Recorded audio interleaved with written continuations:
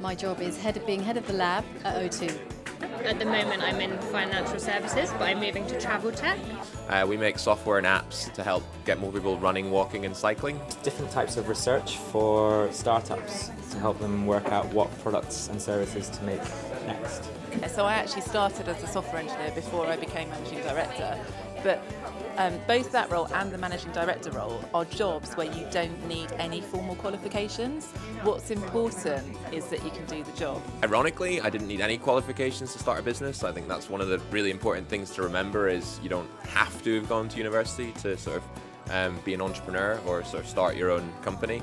I did biology, chemistry, politics and English literature. Well, I don't have a technical background, so I studied English at university. Which wouldn't necessarily get you to where I am now.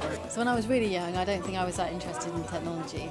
When I was younger, I knew I wanted to do something creative, but I didn't know exactly what that was. The sooner you can get out there and maybe get an internship or some work experience, even for a week. So I worked in a hospital for 2 weeks. I worked in India, and also I worked with a law firm for 2 weeks. You'll learn a lot in that short period of time that nothing else can really teach you.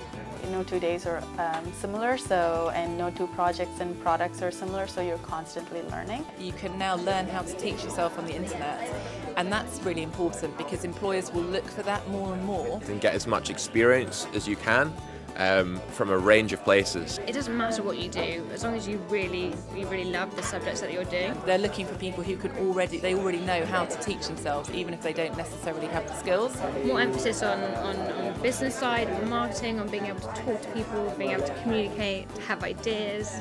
Knowing how to be nice to people and how to get what you want from people. A lot of talking to people, so I need to know when to shut up and listen. What is it that gets you really excited about something and says, yes, I really want to do this? You have to be quite determined and really enthusiastic about what it is you're doing. If you want to be successful at your job, you have to do something that you really love and you're really passionate about.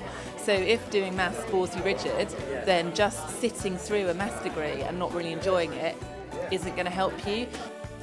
You need to look around at the different aspects of what you do and find the ones that you really enjoy.